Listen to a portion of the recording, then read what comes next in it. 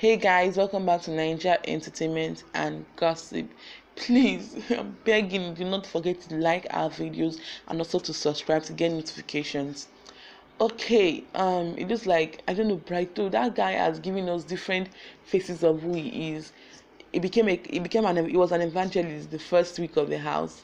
It was a counselor the second and third week, and now he's now a perpetrator. Like, Brighto is one kind of funny dude that is really showing the housemaid different sides of him. Okay, so him and Kid were having a conversation yesterday, and was telling Kid that Praise changes his attitude towards him whenever he sees him with Watoni, whenever Praise sees Brighto with Watoni. And don't forget that Praise said Watoni was actually his spec. Okay, so he was not telling Kid that he knows a way to bring down and Praise off his high horse. He knows a way to make Praise cry.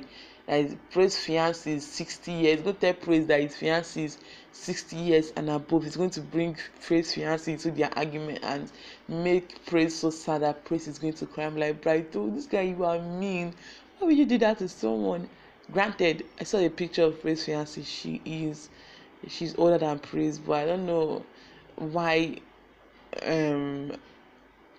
you and your partner have to be the same age. My dad is older than my mom with 11 years, so I don't see any thing wrong with being with an older person as long as you feel comfortable and you love the person.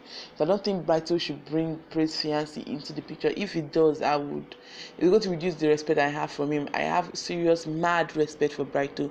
If he does bring in Praise fiancé and his son, I will be mad at him. My respect will be so down. My respect for him is reduced to an extent of me not liking him. So I don't fancy the idea of bringing someone else's family members when you're having an argument. What you do as a guy, no matter what guys does their thing now, you gotta meet him, say, guy, do you like Batoni? Why are you always acting this way when I'm with her? He's sort of trying to bring up his fiancé and his son, but if he does that, going to be content and I will enjoy watching the fight and I will laugh.